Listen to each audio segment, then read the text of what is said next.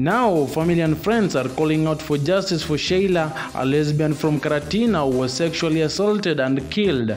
Welcome to my YouTube channel. My name is Mcuba Generali and I'm right back with more news. Kindly remember to like, to subscribe and to turn on the notification bell. Now, according to her friends, Sheila died after 6 men broke into her house and the gang sexually assaulted her.